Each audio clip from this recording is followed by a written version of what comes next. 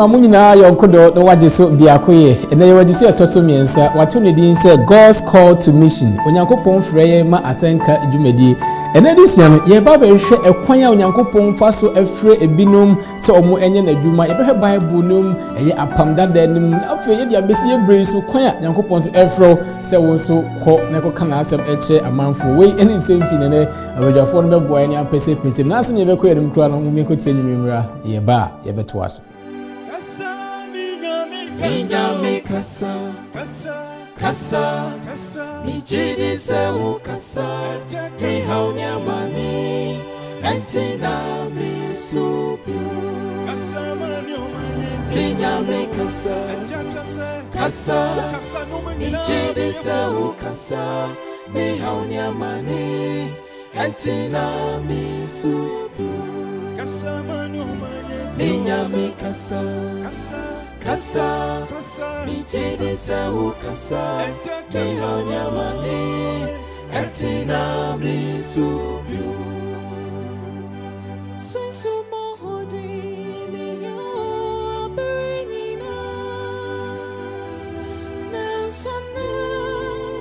mi yo sindo, ahom beritu.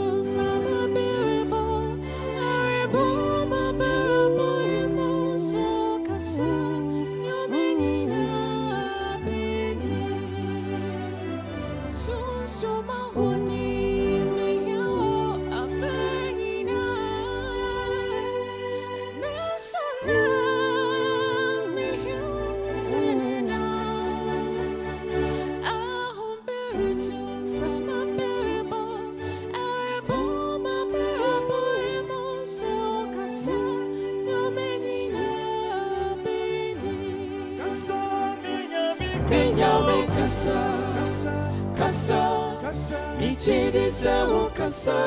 mi haunya mani, entina mi subio. Minyame kasa, mi jidi se wo kasa, mi haunya mani, entina mi subio. Jabreti shemuna mihiao. Toda na yesha mimi mvlobingo. Dadi minkrata shemi. Kaya tina me swache. So biemu ana pami. Dadi mi yake yekushi na bei.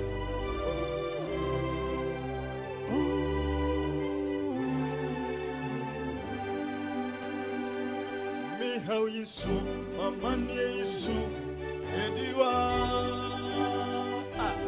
Humi mopwe ma ensi. Ente se ube moi, dedi se uba bravo imwa. Mi hau yina, ente na mi subio. Mi hau Yesu, mamani Yesu, adiwa. Humi mopwe ma ensi. Dedi se ube moi, ente se uba bravo imwa. Mi hau yina, entina mi subio. Kasa Minyame kasa, mi jidi se wo kasa, mi haunya mani, entina mi subio.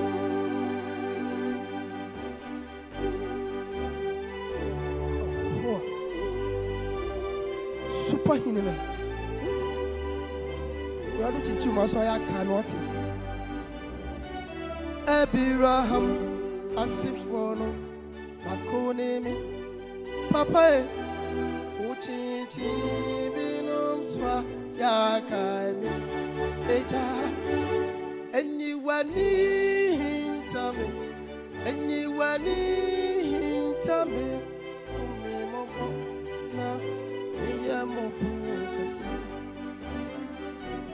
Abraham Asifono Makonemi Uchichi Binum Swa Yakami Erati Bira Ehu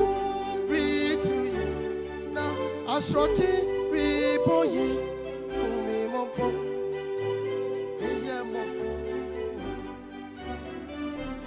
Beji wadia. Isama waria uba. Umi mobo. Nami ya mobo. Eradi. Enyi wani. Tame. Utinti. Bilum swa. Kaise. Minyemu. Kasa minyami. Minyami kasa. Kasa. Kasa. Kasa. Mijidi sewo kasa. Mi haunyamani. Entina mi subi. Papa mani Minyami kanfio. kasa. Ah. Kasa. Ekari. Mijidi sewo kasa. Mi haunyamani. Entina mi subi. Yedani ntofo na se ewo nwoma omo edi amaye na otwinsi nyankra trofi adofo ye domo na mo echichi ene benche do di kan din di Noah se passager me show free sehwi sehwi eye bonsa o se nyankopo ensha mo pa na me de menchia ema me mame a wo di root afiando ao Israel Tel Aviv wo se ne mame no so hwe en Sabbath school no epa Alpha Mavis wo wo Lee Valley Church wo London Sir Mavis nyame ensha ne Lee Valley elders ni nyina so no nyankopo ensha mo afi ohima Esa so de ma ese na otwi nso no waye enhira pa na ohwe every Japan jodi ho enso eye Emmanuel Ankra Emmanuel nso se wono so woda enchechemu eba last week no asepa ni abujafo ne pa no eba no nyame enhira omo Timothy Asante enso ato ye nkra se wono so nani egiye ho nso pese ye tew nka ubetimi do comment and contributions afa Facebook and also YouTube. Know some pioneer missionaries of Adventists in 60 seconds. The Abraham enyo bia se John Nevin Andrews you trying to friend JN Andrews no unim say wo memenda kwanhwefo asafu mu ono na ye the first person officially ye tune say on free US abochirima mu enko Europe enko ka onyankopon asem enche so obekaya last week ye hwe wo bia na ono de na enye asafo en na soma no meche Abraham Larue ono ni the first person ono no official person but the official pa asafo no soma no John Nevin Andrews unim say John Nevin Andrews wo he ya wo no July 29 1829 and Abrante ya wo no enye se wo ye first missionary go papa bomodin wo memeda kwanhwefo asafo mu efa atropa wo pe wo mo hyase etrom a memeda kwanhwefo asafo ya John Nevin Andrews no ka ho no ye scholar afi no say evangelist unim say John Nevin Andrews ya na say J Andrews you can also be a GC president enye no nko osa serve wo GC executive committee for a long time na adbokosam edi ho dance say on February 17th 1872 ana ne Angeline onya stroke in fact bakosam di ho dance say stroke no eba memende anwumre na nyame encha de ne bosome so pepepe no nigiri eho to no. Nanso on March 19th 1872 stroke yi second one SR by bakosem di ho dance say eno ena be fa John Nevin Andrews yi ekoye warba na yire no edi enfie just 48 na bakosem na koso edi ho dance say 2 years later pepepe ana safi etu papa ya oye kunani say onko Europe Switzerland na onko kanyankopon asem no enche afoforo wo ho a montime menda kwanfo enkra asem no eno ntino on September 15th 1874 ana John Nevin Andrews etu free New York ede na niche Switzerland okono wode ne mamienu eka no ho ne baba ma no wadi mfie dunsia ne din de Charles ana afa ne baba nso no wadi mfie dumienu ana din ede Mary ena omo eka ho eko Switzerland eko kanyankopon asem no papa in fact abakosem di ho adanse obomodin ye adwuma ye na owu wo Switzerland ho a eho anso ene yesie no na owu wo October 21st 1883 eho na papa ewu ye eno na memenda ba akwanhefo empenifo tena ase ahwu adwuma papa ya ye no na omodi yesu apon a ewo Beren Springs no eto no no ne yefe na Andrews University no iti ene no some pioneer missionaries of Adventists in 60 seconds no de hwe no enye obia say John Nevin Andrews afa yenko yedisua no so ene yewedisua etoso miensa etifi asem no wo say God's call to mission how the buyer kanka asem wo say onyankopon frɛ yenma asenka dwumadie yenka ebosem no yebehu afi asmafo ngoma no eye etibaako ne yimu enwotwe mu mayenti onyankopon asem nemom se ho kunkunu nya ba moso a mobenya hoɔden na moaye madansefo Jerusalem ne Judea nyina ne Samaria de akopem asase no ano no ho amen And then this year no so no baba tree adwene asiso na Sabbath afternoon tree adwene say toda Nyankopon ohui ono atimi henya nemam emma atuma kwa ye mpese ye kono otimi ede ye ko Sabbath afternoon tree adwene see the Tower of Babel. Nyankopon pese nipa mutre no no asesa omukasa etoda nso amene umienu ye comfort zones bi e wono se na be ya akra bi benya nkwa Nyankopon so timi pusu no ho kakra se na be ya be continue ye ba be hwe tresem nim kwan Nyankopon e faso frɛ wo ne me se ye nkoka Nyankopon ho ensem ti we ene nsem pinene abujafo no be boaye na afi ya pense mu na asa na be ko yanim kwan no ye nko nam ko yim abujafo ene on be boaye ne ye de edisua no nyina no abremu ene ye Dr. SK Twumasi e wo ha pastor boyo Rebecca Jesiwa enso wo ha Elder Freddy Amo enso e wo ha se bi afi Elder Ademensa e wo ha do twato na onye kumu akra no e Elder Opon Twenebo ansa na yebekọ yanim kra no ye ma sister Becky abompa ya mai Eje Nyankopon ye da wase nenso oma ehiemu ye se ono wate ye ho na waboa yen ama honhom konkron no abekyerekere omo tie nso atie agu akoma paso na wasemi aso aba bebre yenta wasese ne wetie yen Kristo nti amen amen abujafo mamina makwaba Sajesi wa se bibia bokode Onyankopon adawo ti abujafo yanko edisia no so Pastor Twumasi ene edisia no esonko ho say God's call to mission na ye ba be hwe kwan Nyankopon frɛ sometimes ye pese ye kokro no apusu ye from our comfort zones meaning as of die one of the things that one ya ya to se ko baby minimum experience no say bia wa encounter baby a ya to ko ya na enough. Oh pastor me we school na general conference ka say me ko Uganda na mo America ha o David oh America ha na me man crank to amienu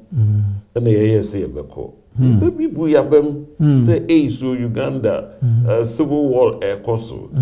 the pastor your boy na me kai pa you could do anadwene na ma dwene me say nkania wo baby a anadwene da wa na nkania wo ye behwe da wa anadwene a wo friend safari ant sa nkrane ayino wo be attack be weye wow be mama kwaba na pasa wo hwa adikanfo na omode asemi breye no wo mo eye osutie pa se Ghana no nyina on baaye no ombe huna mane eno enene yenya kwan a yeti asemi Elder Freddy say bi important mo tamana mo break akra pasa enya asem ketwa kra se addition no kire sa na mamani age ho pa meka baby kura o ekwa enye baby na the from ko kanya na unikata o de ko di sre ana bre ni yetwa sa na ye de sisi edi mu sa na edaso na mani je ya nso na enige ade chen no pa adu na yedi bayre no gudjem sa ni yedi enyu na ebi di na ya no ye be che yedusia no ase ne ye ba be he Onyankopon adwumadie ne fra wa frɛ me ne umienu de ese wo ye ne de ese me ye e wo this 21st century nti ye be che ase frequency no de no kwesela no de no Pastor Twumasi o de ma ye se reko atra ahotobia pastor edusua be ne ho ma ye osofo me da sipi ready enhraw na ofre a Onyankopon afrɛ ye no eto de bia emu eya eto de bia emu edin to de bia si ja eyire emma ekunu efie yedua ne pa na nti na additionality fear some say moving beyond our comfort zone reko atra yen ahoto ebia vize so wo ne me no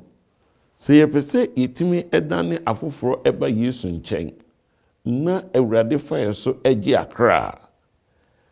eze se itimi efri baby a yete a ewo ahotom a eye comfort zone na yeyi pese minkumnya efri yemu na ama Onyankopon etimi di ya na adwuma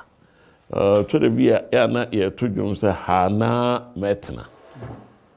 nanso adusua no kwetera de na emie hu se ye pese itimi eye awurade adwuma de a eze se yɛtumi ɛfiri yɛ comfort zone baabi a yɛte a yɛwɔ adam papa yɛwɔ car papa yɛwɔ asetena papa no na yɛkɔ baabi a sɛbio esum nsuo ni hɔ na ahokyerɛ ɛwɔ hɔ no sɛ yɛanyɛ saa deɛ a na yɛtena yɛ comfort zone mu deɛ a adesua no sɛ it leads to pɛsɛminkumnya ɛne ɛnwuyɔ adesua no nyinaa ɛgyina Mose nwoma a ɛdi kan ɛti ɛdu baako Genesis 11 na Mose nwoma ɛdi kan no yɛnim sɛdeɛ nsuo no akyi no nipa bi ɛboaboa ɔmo ano ɛyɛ sɛnea ɛbɛyɛ a nsuyire foforɔ bi mu ɛba a ɛmɛfa ɔmo nkɔ no wɔmo to abantenten a monument na asɛmisa a adesua no ɛde ma no sɛ na wɔmo adwene ɛne sɛn dɛn na saafoɔ no wɔmo pɛ sɛ wɔmo ɛyɔ na afei deɛ ɛtɔ so mmiɛnsa ade nti ɛna Onyankopɔn ɛsɛ wɔmo nhyehyɛ ɛde kasa bɛbɔ wɔmo ahweteɛ megyeri sɛ adesuadeɛ bebrebe ɛwɔ ha no fi sɛ wohwɛ Mose mbɛdi ka ɛti du baako no a nipa no ambitions ana wɔmo ani suadehunu no na ɛnyɛ fi sɛ Mose mbɛdi ka ɛti du baako nkyɛmu ɛnan no wɔsɛ berɛ a wɔmo ɛyɛ wɔmo adwene nipa no yɛ wɔmo adwene sɛ wɔmbɛto abantenten no wɔkaa sɛ wie moma yɛnkyekyere kuro na yɛnto abantenten a natifi bɛduru soro na yɛmfa ɛnye din na yɛanhwete asase nyinaa ani abusuafoɔ mohu ɔm sɛ yɛnyɛ adeɛ wei nsi hɔ na yɛmfa nye din na yɛtɔ so mmienu yɛmpɛ sɛ yɛbɛfiri yɛ comfort zone na yɛanhwete ankɔ wiase nyinaa munim sɛ mpe bebrebe yɛm bebrebe wɔ kora sɛ yɛkɔ bi asɔre foforɔ yɛsɛ bi a wei no mu nkɔ anaa mpanyimfoɔ wei kuro ha baabi a yɛte asɔre foforɔ yɛm bebrebe wɔ atɔre bi a yɛmpɛ sɛ yɛkɔ ɛna me maboa me yɛasi asɔre dan wei kama yɛ a mewɔ ha no ɛyɛ ne yɛnsa nkɔhyɛ aseɛ biom ne yɛdeɛ da biara yɛkɔfiri aseɛ wɔ baabi na yɛkɔsom wɔ dua ase ansa wabrɛ mɛtue sika ama ayɛ ayi wɔ ha no adesua no ɛmeyɛ hu sɛ saa adeɛ no ɛmfa akragye ma ne yɛtɔ so mmienu yɛmu bebrebe hɔ a yɛadwuma a yɛyɔ yɛkɔ akɔyɛ bi a parliamentarian bi anaa yɛkɔ akɔyɛ ayi adwuma bi na yɛagye din ayɛ biribi ɔsɛ ne nyinaa no ɛmmoa na sɛdeɛ adesua de ma ɔsɛ akyire no wɔn a wɔn pɛ so wɔn agye din no ɔsɛ nkafuti baako timienu nkyɛn baako kosi du baako no sɛ awie no wɔn ho sɛ ne nyinaa ɛyɛ obregu now saa agyidifoɔ no bere a wɔn ɛyɛ wɔn adwene saa no Mose nwoma a ɛdi kan ɛti edu baako no wɔn yɛ sɛ wɔn bɛsi abantenten no na wɔn atenam na wɔn ɛmmɔ ahweteɛ no Onyankopɔn no no adesua sɛ na God had a different plan na Onyankopɔn ɛwɔ nhyehyɛ foforɔ na Onyankopɔn yɛ no sɛ ɔbɛsesa wɔn nhyehyɛ no Mose nwoma ɛdi kan no a ɛti du baako nkyɛmu nsia no na ɛfiri no wɔsɛ na Awurade san bɛhwɛɛ kuro no ne abantenten a nipa ma ɛretoɔ no nsia no na Awurade ka sɛ hwɛ wɔyɛ ɔman baako na wɔn nyinaa kakasa korɔ na deɛ wɔafiri aseɛ reyɛ nie na afei biribiara rentumi nsi wɔn deɛ wɔre susu sɛ ɔbɛyɛ no biara ho ɛkwan ɛna onyame a wɔnim biribiara no wɔsesa wɔn nhyehyɛ no sɛ adesua no si na adwene no sɛ yɛdeɛ yɛmfiri yɛ comfort zone yɛmfa asɛm no ɛnkɔma wiase nyinaa sɛ onipa ɛnsakra no Onyankopɔn ɛsesa wɔn adwene no ma wɔn ka akasa foforɔ ma wɔn nkabo mu a na wɔn ayɛ na nyɛ nkabo mu papa na ɛyɛ adwenbɔne no Onyankopɔn ɛsesa no nokora ni adesua no sɛ Ellen White sɛ deɛ nti ma wɔn yɛ saa ɛyɛ anyɛ ni a wɔn anyɛ ni sɛ Onyankopɔn sɛ memfa nsuo ɛnsɛe asase yi bio ɛna ma wɔn ɛyɛ saa yɛn nso so we mustn't be in a community that's already inward looking nsɛ sɛ yɛn no yɛyɛ yɛtena ha yɛpɛ asɔre ɛyɛ kɛseɛ yɛyɛ kwa kɛseɛ yɛpɛ sɛ yɛsɛ ba no yɛ kɛseɛ na yɛte faako yɛkɔyɛ saa asɛm no ɛnkɔ da na mmerɛ biara a yɛbɔ ahweteɛ no na ɛma asɛm no nso ɛkɔ akyiri ɛba saa ɛno deɛ ne yɛfiri yɛ comfort zone no yɛfiri asetena a ɛyɛ ahotɔ asetena ɛbiayɛ ɛkɔ baabi a asɛm no bɛtumi aduru baabi a ɛyɛ akwankyerɛ ɛyɛ afutuo na ɛyɛ adesuadeɛ ɛde ma yɛn sɛ momma yɛntena baabi a yɛatena no a asɛm no nkɔ na ɛkɔ a ɛmu bɛbae pastor na kwasiada no adesua no ɛno no amen pastor Twumasi nyame nhyira na waka asɛm mu nso o pastor sɛ adesua no twe adwen sisi ya na yɛpɛ ya yɛnko ayɛ deɛ na yɛyɛ Ghana fo deɛ mom yɛnhwɛ yi no bia meka yɛn ho ana ayi yɛn bia tribe yɛ mo yɛn ho ban in fact to the extent sɛ to da yɛtimi yɛ so blind sɛ asif sɛ nyankopɔn ba ma yɛnko a sɛ ne yɛ mfantefo a yɛ Nigeria fo a sɛ yɛmpɛ sɛ bia Ghana fo mpo bɛka yɛn ho and I serious lesson writer ne ka say are we comfortable wo your community bia ye wo ma na bia ye Ghana fo a ye comfortable na wo say kwan ben so ne betimi ama other race ya ma other ethnicity nationality abeye part of us now I know say this edition community to ye wa buchire so wo hwe ba bia ye nsafo wo bia I think say Ghana fo yetimi to community bi mu a as if say we don't exist me ho mo matwa ho ahia na nyina ye wo so yakopon ba opese woje wo mo but we focus on here nko pastor me ne abujafo dem me ka ho ne metie medi ho fo afi bia mako Ghana akokanya msem a bese mkoka no kumase bese mkoka na ebono man ba bia asem no wo ne ba bia menya akra Jemi ni ye madwen se mekosirem ba bia sori ni ba bia frosa bonjida na ewrade ke na ma ewo ho so me gidi se adusua we kasa kire se ba bia o matie no yemfiri ho na yenko esirem no ne volta no uti ne emiamia bia asem no enure se ye bo ahwetie kosa no mo se ye besi asori da kakraka ewo kumase na enkran asem no ebetra ho nko na enko baabi ndi mu mediafo mo so mo de beka ho ya onyankopon asem ye asem a ema nkwa ahodin mu a eje wo kra enti se ye wo baabi a moma yenka asem no baabi biara ye wo bia na ebeje wo kra bi nkwa ebema okra bi wre acheche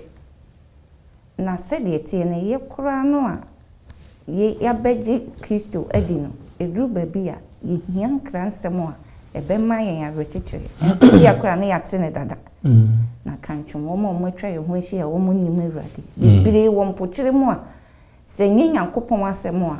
omo be firi mu a nkwaje pa de omo nya bi nti asem no de etwa se baabi bia ye nam bia no ye ka ede chichiro kra biire amen pastor medasi na de wo kan e ma me hu what Columbus Church is doing things e yadepa ye Ghana fo ya beto emrofo mom bia ka brofo e bede na nipa etwam ko ba omo so nyankopon ba obaji omo no omo so etimi atin kransem bi the English service idea pastor Twumasi modi aba Columbus e very good I can see say na lesson writers enema ben ye betimi aya e betimi am other nationalities other ethnicities enso abehu ye no krena ye hu nti no I know say we na ba na debate na Ghana fo mo ko kabrofo na ye culture but nkwaje hu sem na dafredi ehu hia pa Nigeria fo bia maji obia sorry na ayifo Cameroon fo bia maji obia sorry nemo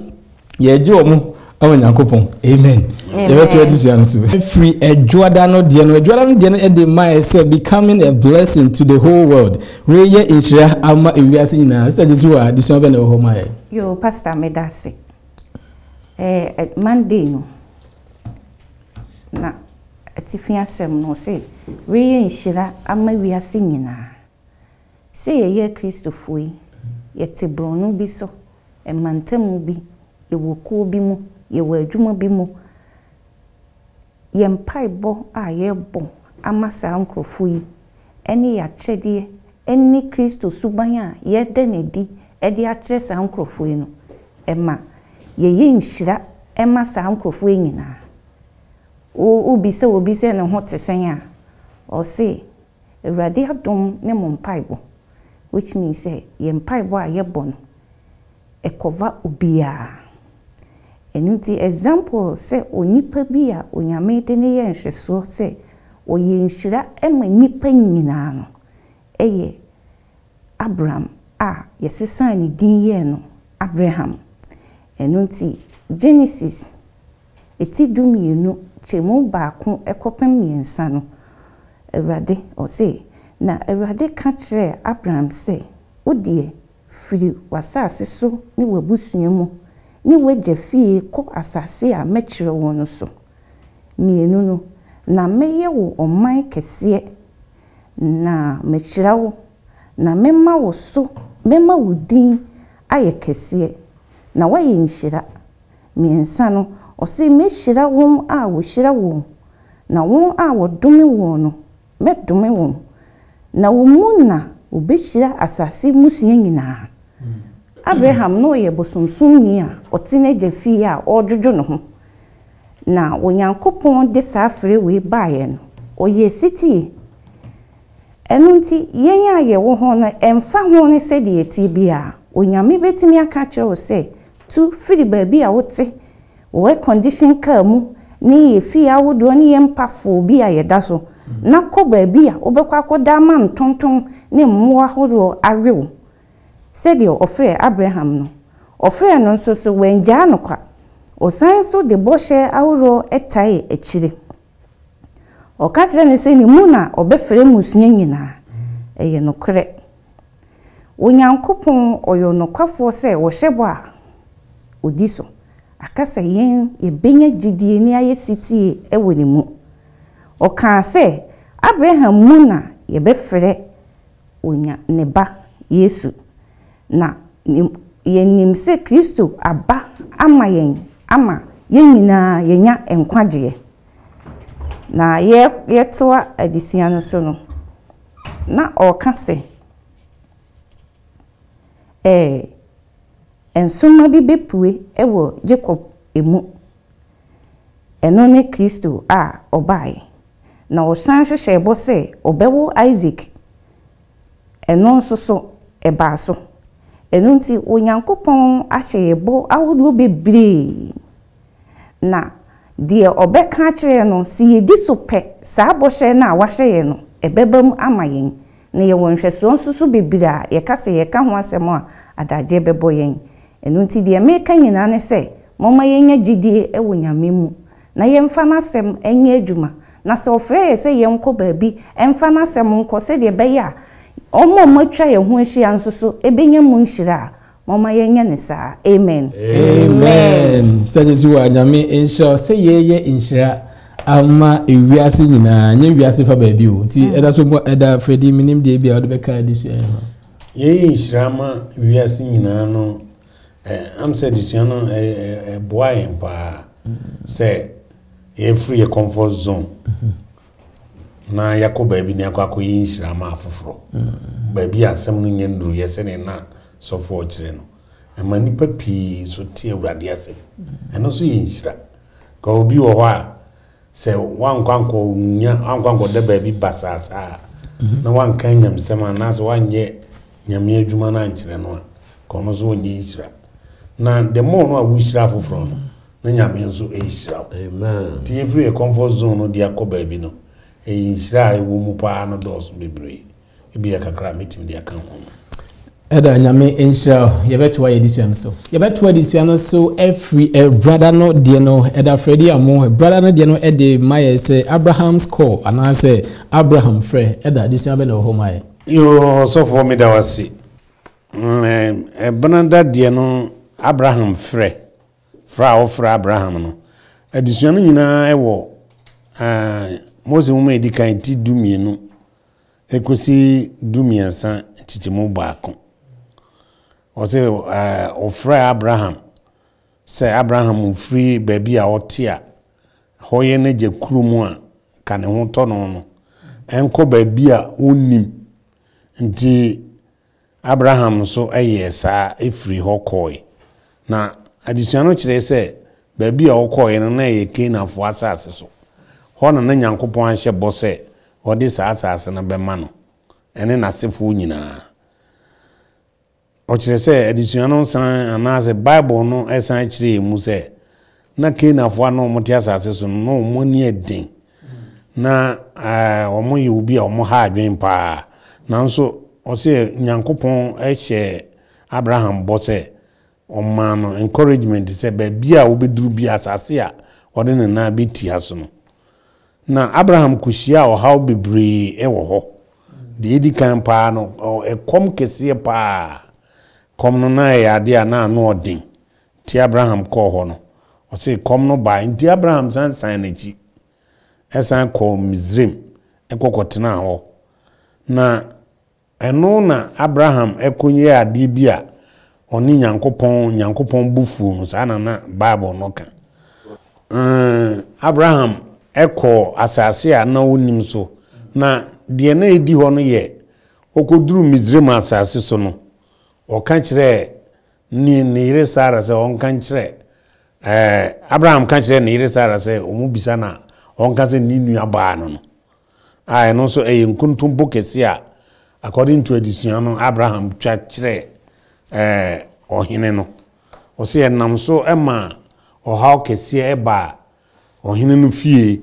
ema anadwo no anase ohene no frɛ Abraham se Argentina onim se ne yire no na oye ne sa edition bi wo ha se ewom se na Abraham nim se ne yire no mofe a obetimi na se wo mbetimi aha no nanso otwa Awurade nkontompo anase otwa nana no nkontompo tie ma Nyankopɔn ebufuo no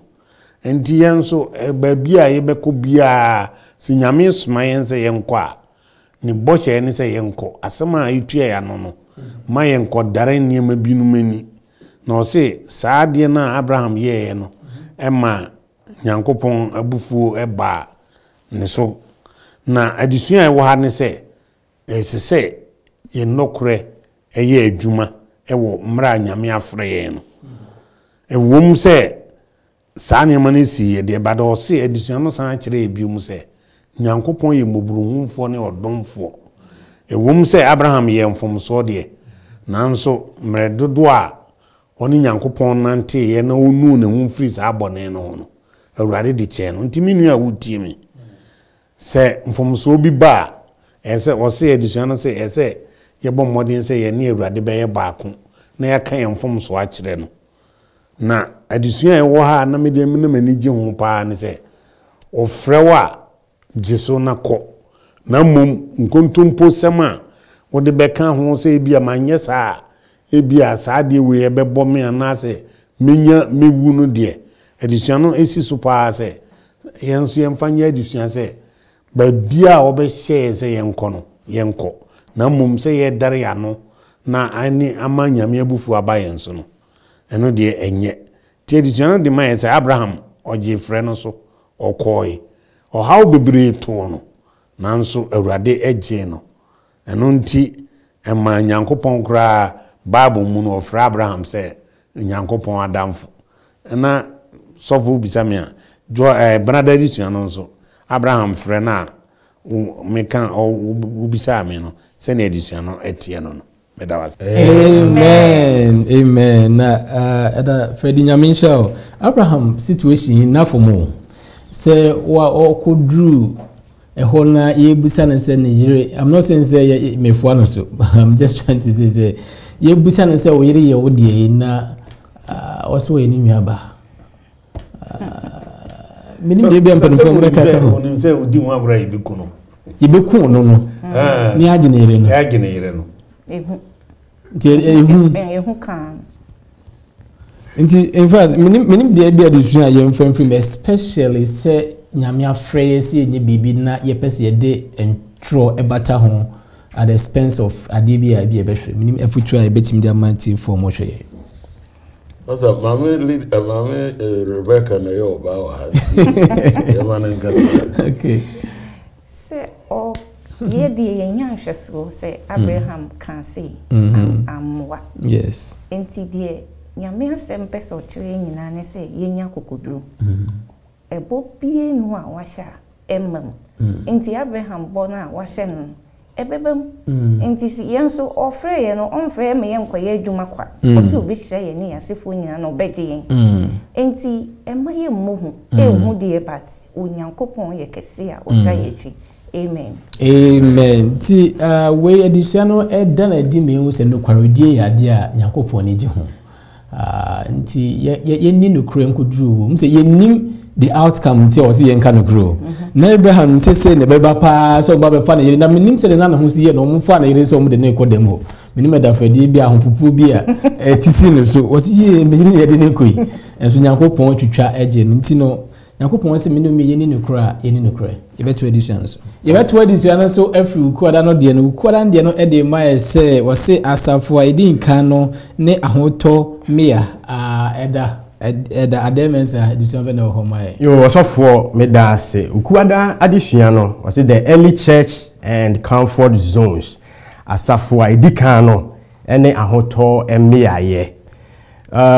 adisua no uhwemu a Yesu Kristo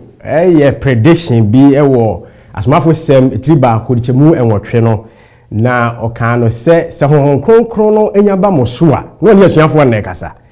mo benya ahoden na mo ayamadansefo Jerusalem Judea Samaria edi akosi asase ano eno ho a na wohwemu a Jerusalem ene baby a me say eye capital say five we can say capital city of the Jew and na Jew for no dodo no a e Jerusalem ho ena se wohwemu so a Jerusalem ho na wonu mo wa honhon kronkron no ebae na Pentecost no e happen e Jerusalem enti no na asuafo no afili comfortable we say wohwe Pentecost no a omo su bebre enti de church no anase early church na anase apostolic church no e hyase e Jerusalem na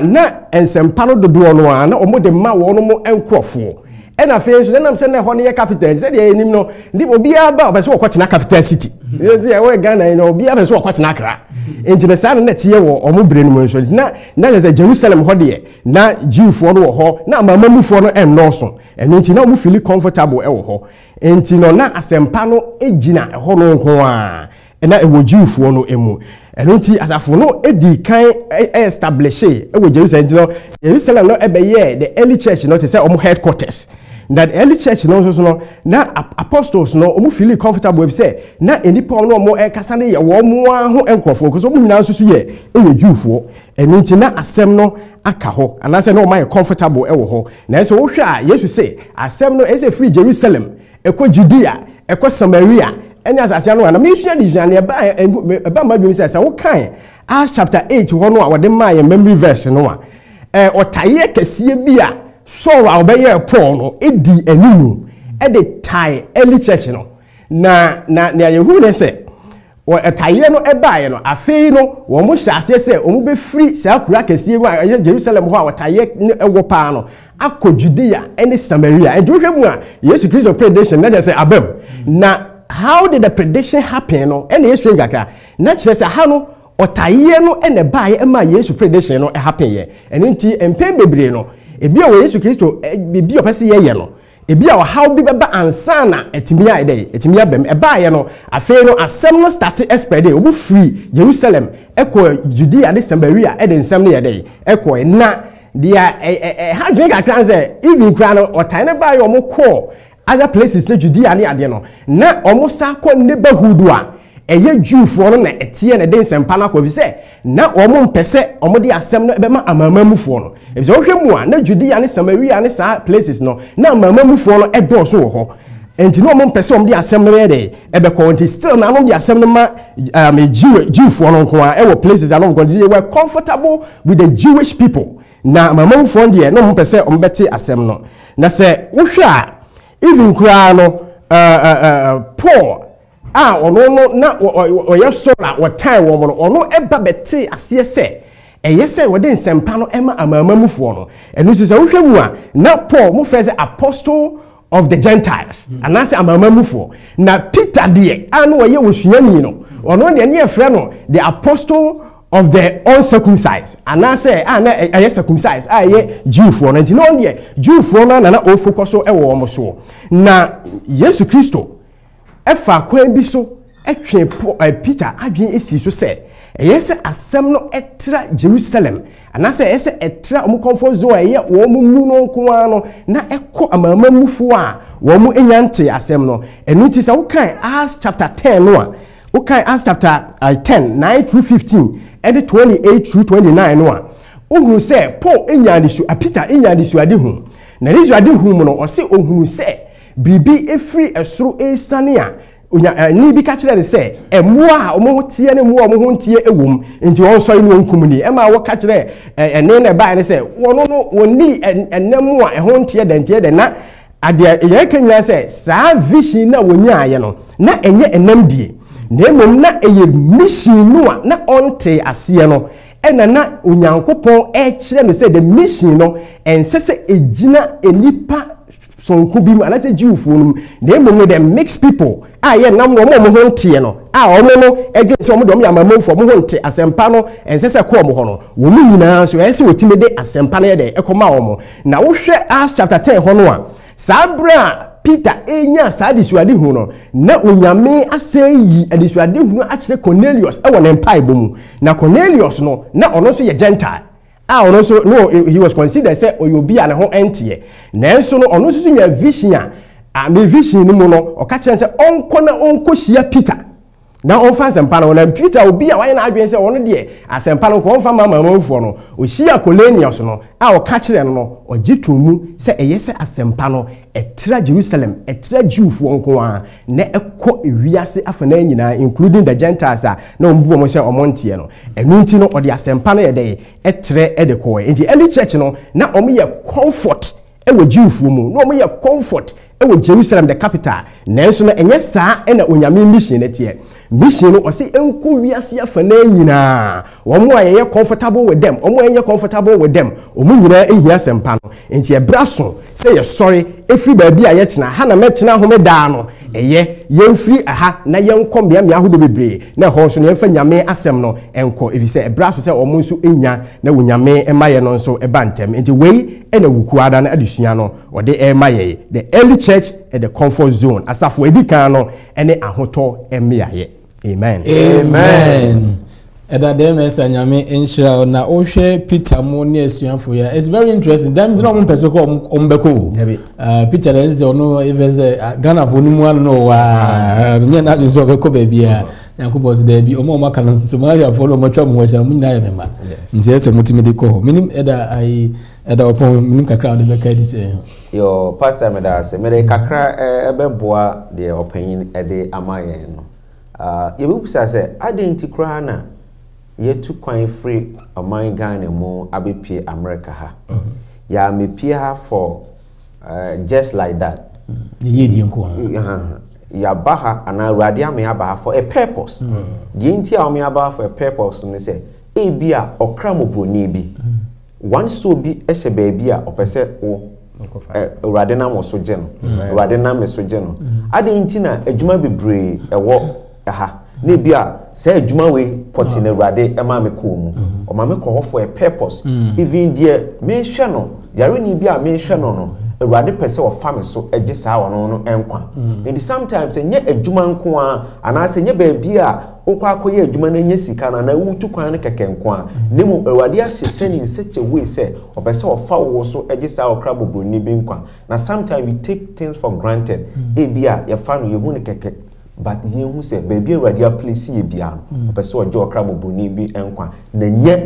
yankwa ye diemu nemu o pese ye extending so de kwa abonten so amen na o hwe ekwan nyamesom ba abibremu a said ye na ye hwe the history any pioneers missionaries omono back in the 18s no omono ba Africa o be catch ye nti na ye nyina se zifu but say oba hanso omono nso no die out omono nkofom nti I believe say Yankopon so de yenso ye ba say yenso is time say yenso pay back to these people and I say why people name of as say almost any nti wo tie me wo abotire ha na ba bia ye momoden say yenso be strategic na yempe Ghana fo nko anya Ghana fo nko na wabucho mekọ heaven dabi omo maka ni nyina so no kwan bia ebetimi afaso wo yesum atimi awo kam safo eno ho edition na this week yesu ayo na yentimi ensua bibi enfrim yebeto edition na so yebeto aso every year wada no de no eda opportunity bo ya wada no de no e dey master starting from where you are free ase wo baby a wo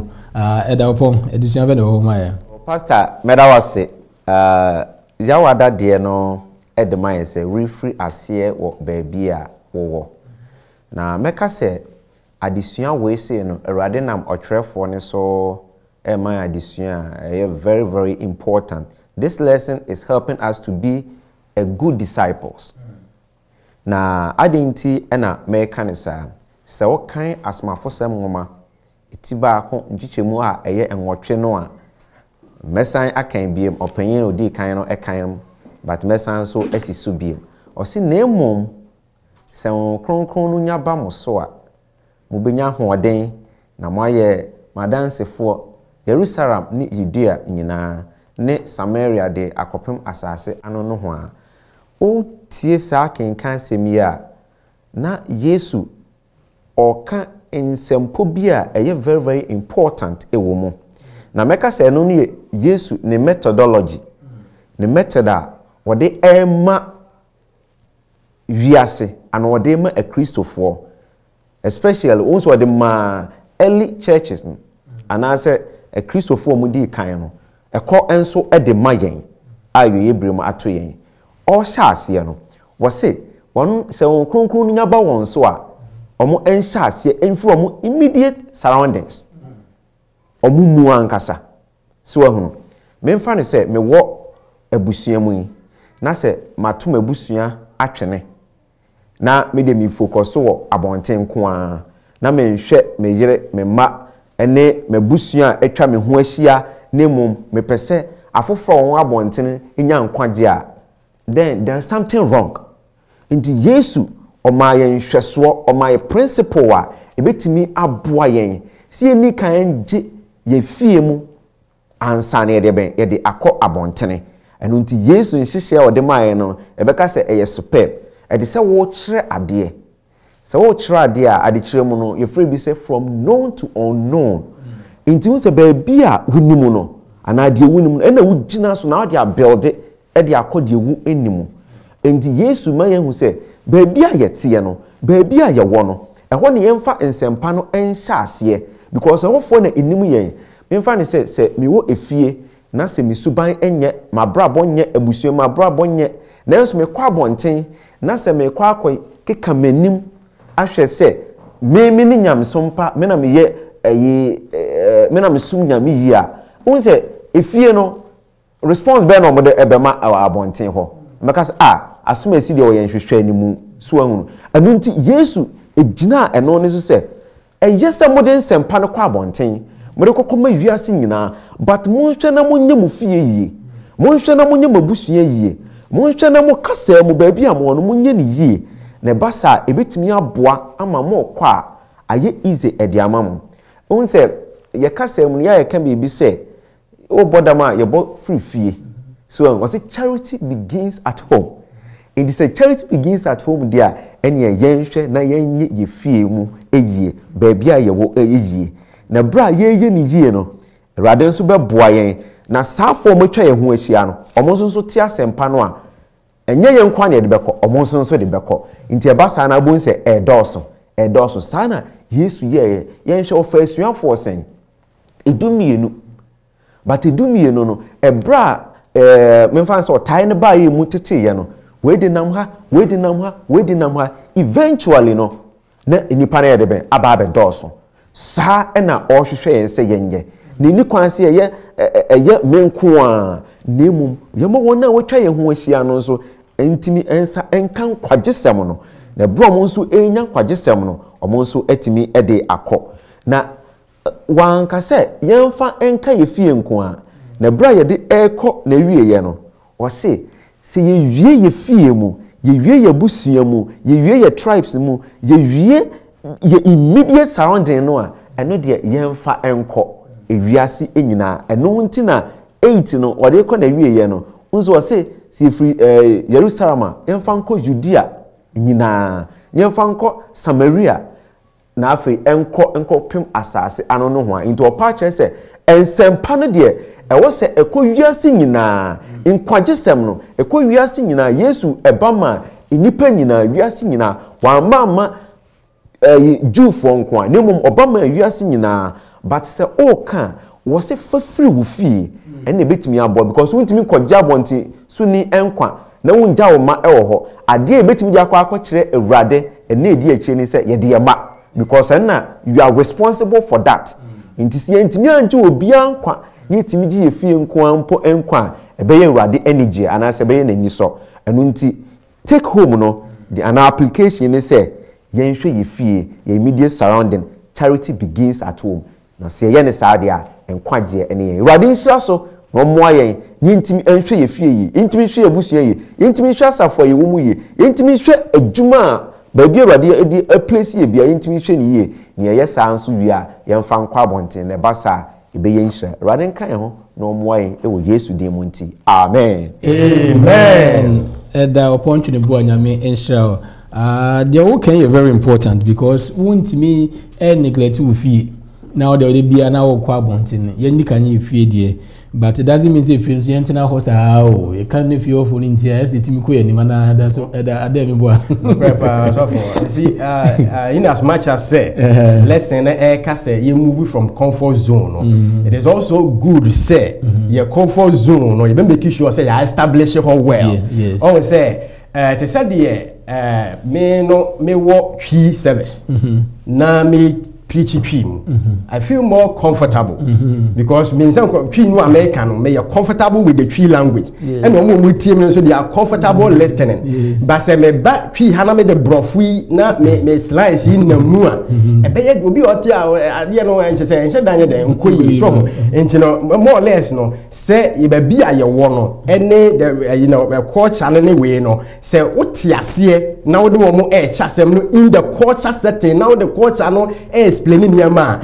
they easily adapted omo ti ase entem than say other people are oje dey omo ente wase ne ade then so no say the lesson so dem aye no ya establish e ho na wie no ya ma won ti ase ne ade no ese yetimi hua ne yesa ko other places so ne yetimi no so so e dey e ko toa so e che ne sa ma asem ne timi ko ba bia se de onyame ahye no amen afi edisua no etofabom ene ye hwe edisua etoso miensa no wato ne din se onyankopon freyen ma asenka dwumadie ene edisua no etwe menu mienu adwen sisu se onyankopon asem no se ye de bekodi he e wo se ye free comfort zones baby a ye ti ho a ye okay so hu bibia ye okay ye wie wo se etimi free ho na ye comfort zone no afi ye mfantu etirim se ye free comfort zone no ye ko ewiase ye ko ye inhira ama afoforo nye ye nkrofo nko a na emomompo a omne ye nye pe omne ye nkakasa akro nyina no omna omo Nyankopon edo omo afi ye hu efra Nyankopon frɛ Abraham ene ntura wo twa ye a anko ye na Nyankopon so etwe adwen sisi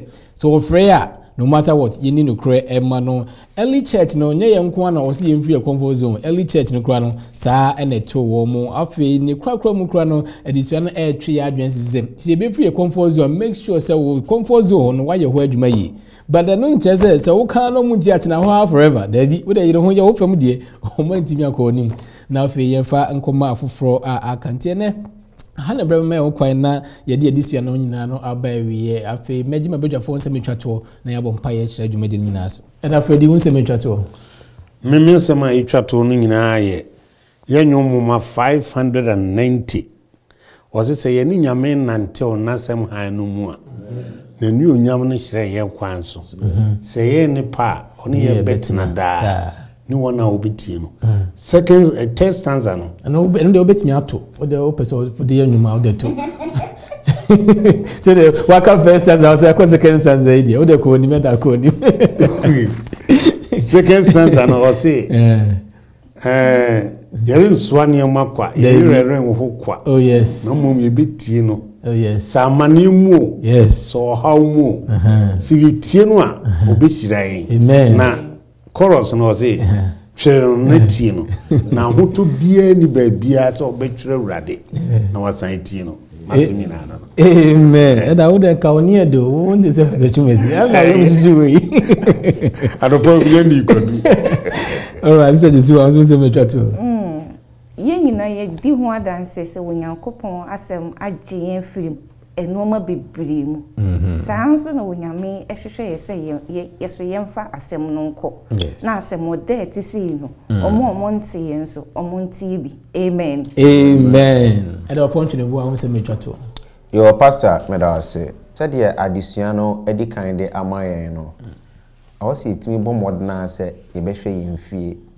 eye. Ye behwe ye busua eye. Baabi awurade edi en adua bia yeni kan enhwe ho ye. Na bra ye ho ye no.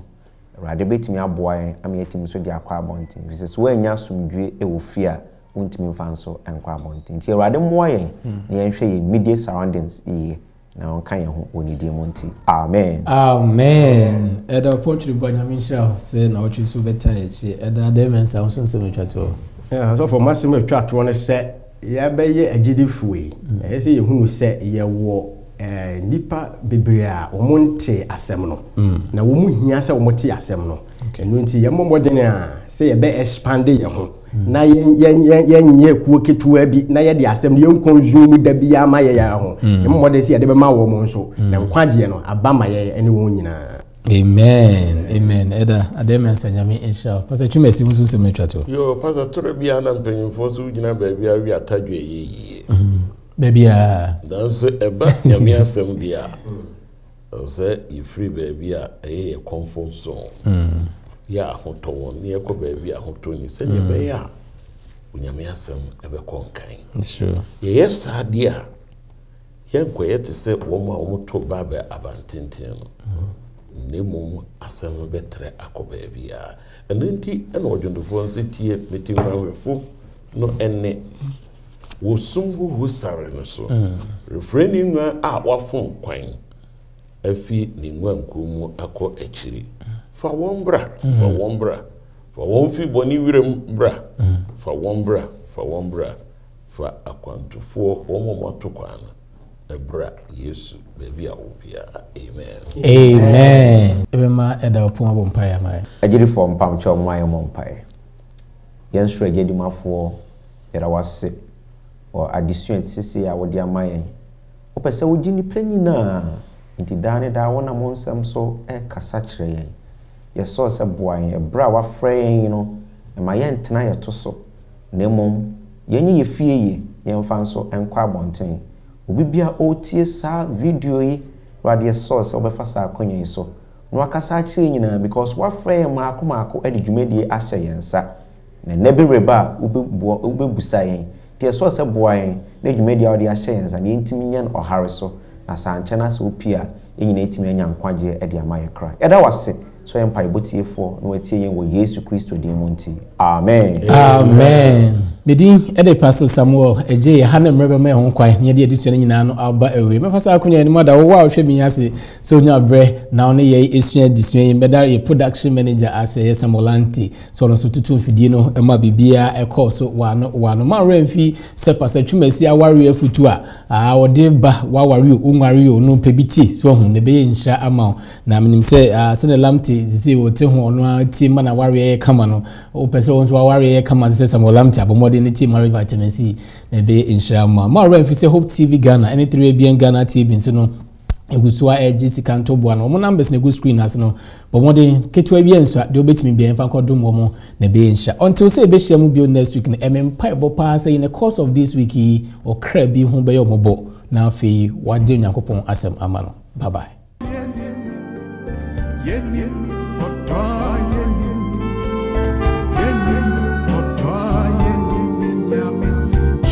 No doy así.